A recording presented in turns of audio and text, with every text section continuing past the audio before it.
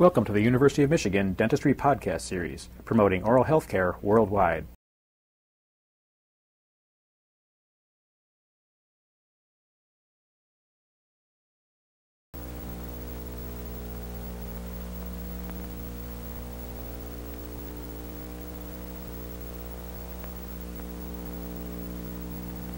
The development of a generated occlusion requires that the occlusion wax rim be supported on a stable base.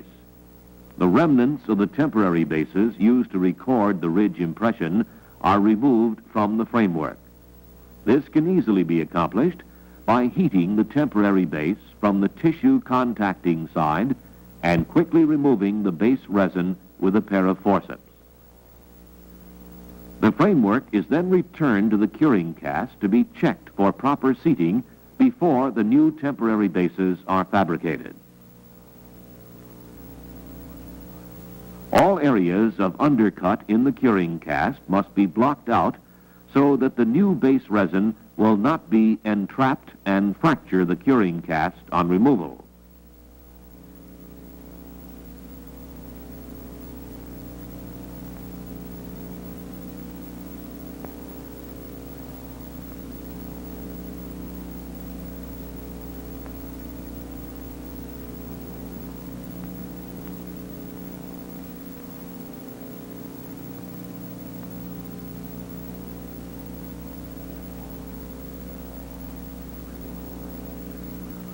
When all ridge and border undercuts have been properly blocked, tin foil is applied to the cast surface and new temporary bases are formed. The foil must be thoroughly adapted to the cast so that the finished temporary base will exhibit a smooth, polished, intimate contact with the ridge surface. Seating the framework to the curing cast must be perfect to retain the framework base-tooth relationship that was recorded during the impression procedure. Tray acrylic can be easily adapted to the cast.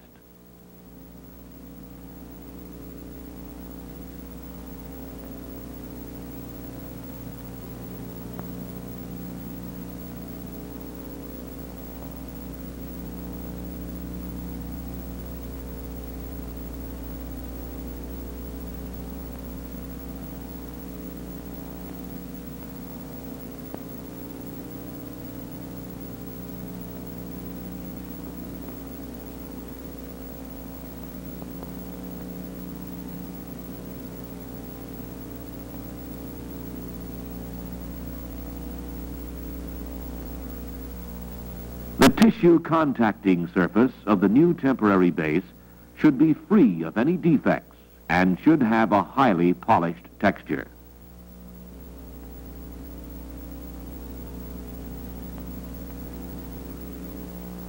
The bases are trimmed and polished, then returned to the curing cast for a final check of fit and stability.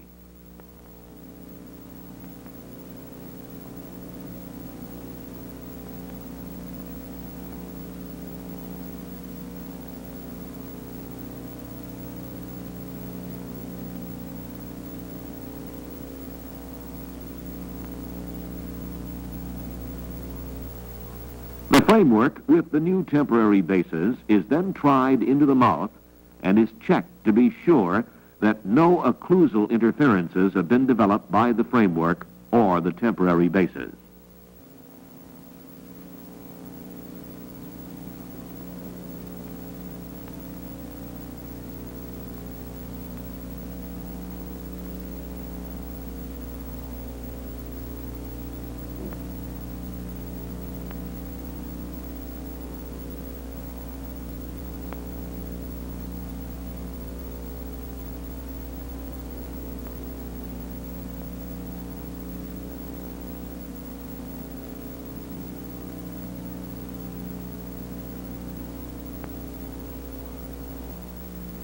A hard inlay casting wax is now applied to the temporary base.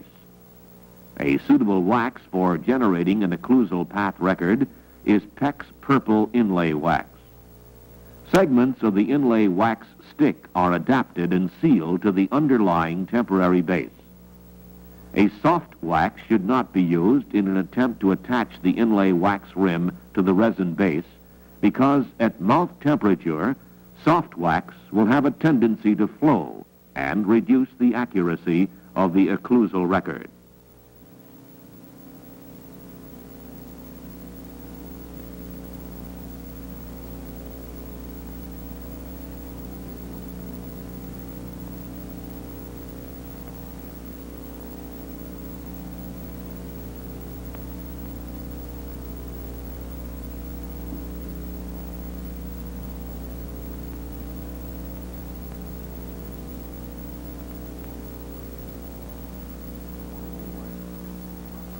Once the wax has been properly placed and allowed to chill, the occluding surface of the wax rim is softened with a warm instrument.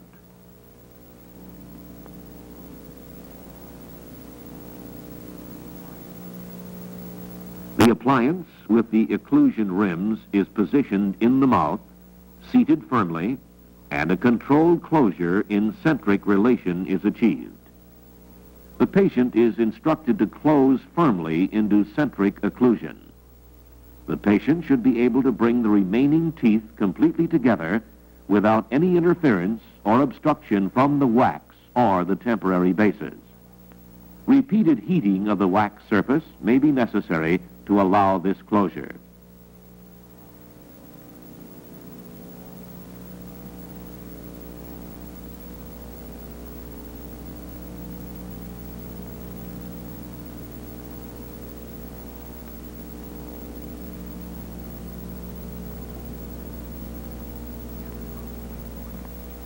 Anatomic recording of the opposing occlusal anatomy should be achieved before any eccentric excursions are attempted.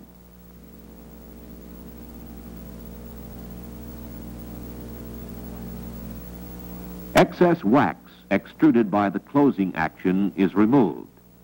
All areas of the occlusal rim must be supported to eliminate distortion or the possibility of fracturing during the wear period.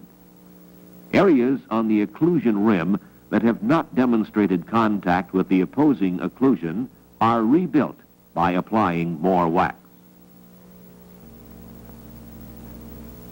Each succeeding application must be warmed and softened before being taken to the mouth.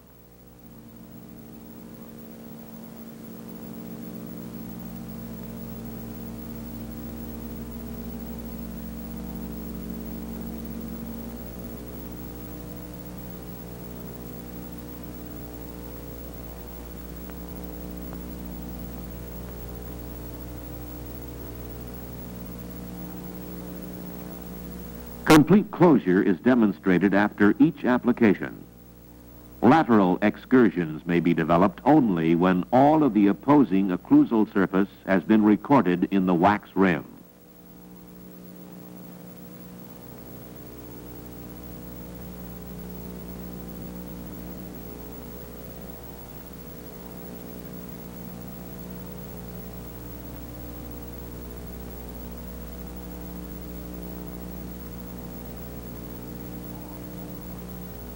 A long overriding peripheral turn will force the patient into a constant centric closure and make lateral excursive movement difficult.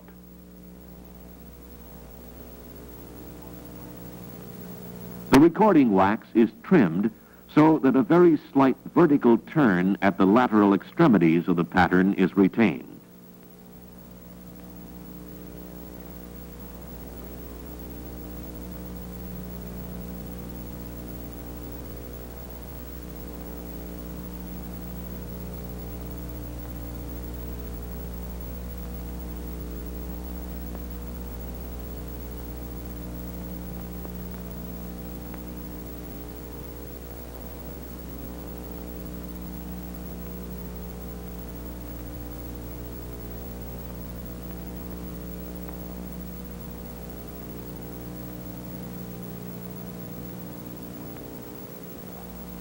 Slight additions of wax are made to support the reduced peripheries before returning the record to the mouth.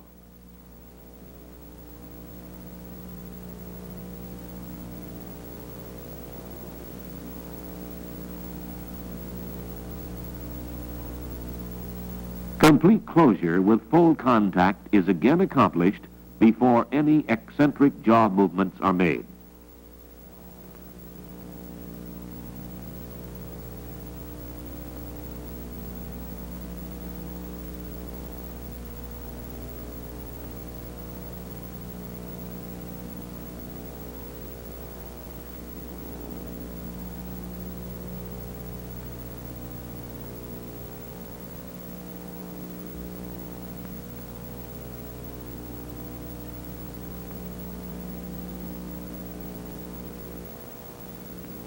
When the patient can exhibit freedom of movement in all excursions, a final addition of recording wax is made to eliminate any minor defects that may exist in the occlusal impression.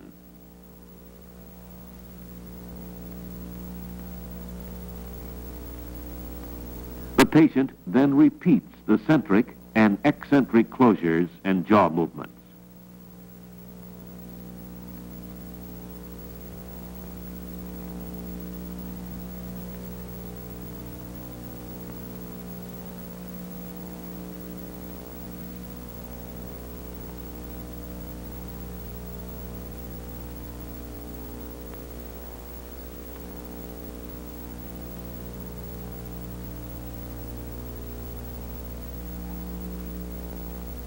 After the wax pattern has been satisfactorily formed, a small increment of wax is added down the midline of the developed pattern to achieve a slight opening in the wax rim.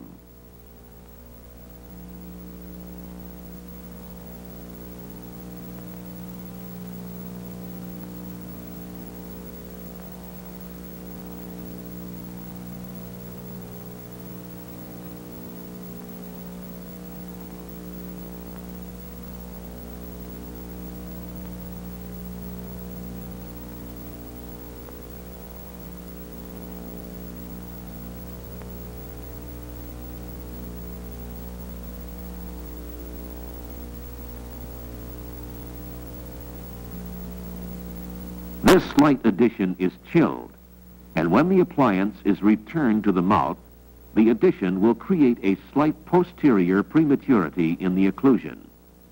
When the teeth have been unopposed for many years, the root relationship to the alveolus will not be in functional adaptation. This premature contact will reseat the opposing teeth slightly in their alveolus. The additional wax will be molded, extruded, and blended with the occlusal path record.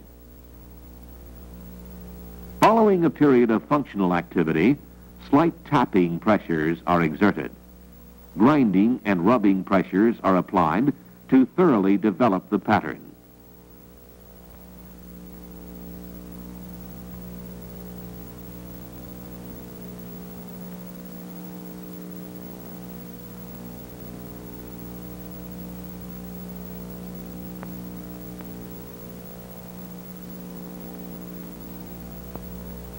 This occlusal rim will be worn by the patient for a 24-hour period.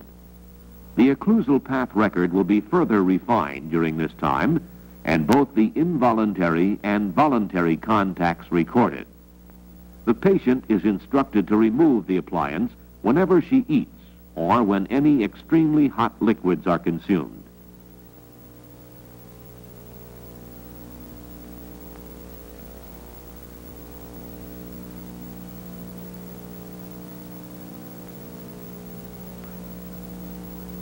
The wax occlusion rim is removed from the mouth and inspected to be sure that the wax rim is firmly attached to the underlying base resin and that the pattern is intact in all respects.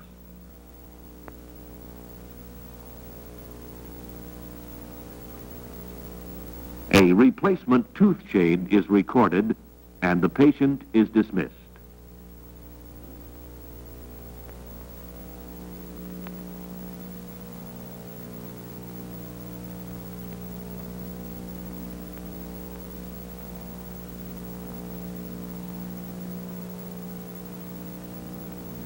You've been listening to a presentation from the University of Michigan School of Dentistry, which is dedicated to supporting open learning and open educational resources.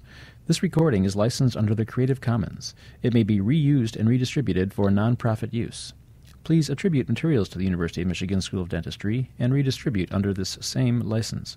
For more information on how this and other University of Michigan School of Dentistry recordings may be used, visit www.dent.umich.edu/license.